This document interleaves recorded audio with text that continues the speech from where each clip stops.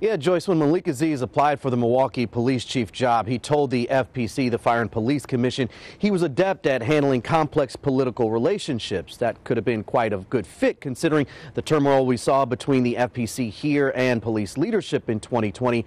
But we won't get to know because Aziz has found a home elsewhere. Just before the Fire and Police Commission hit pause on its search to find a new police chief, the FPC could not break a tie choosing between Malik Aziz and Hoyt Mahaley.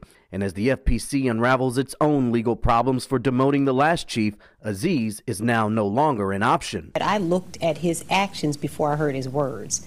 Your record says everything. On Friday, officials in Maryland named Malik Aziz the new chief in Prince George's County, just outside D.C. I'm going to be a partner in producing a high quality of public safety.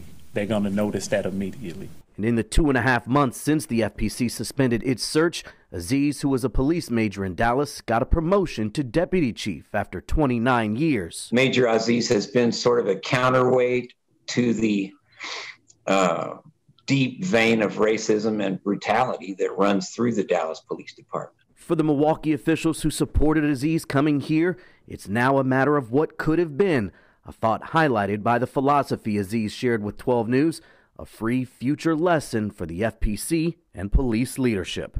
We should sit down, have dialogue, and in dialogue comes compromise and negotiation, and we stop talking to each other and talk to each other.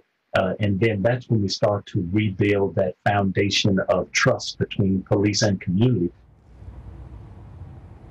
Powerful words there from Malik Aziz. I reached out to each of the 3 FPC commissioners who supported him in those tie votes. No response from them on this new job for Malik Aziz. No response from the executive director of the FPC either. Malik Aziz, meanwhile, is the interim chief there in PG County, Maryland. He takes over full-time as chief on May 9th.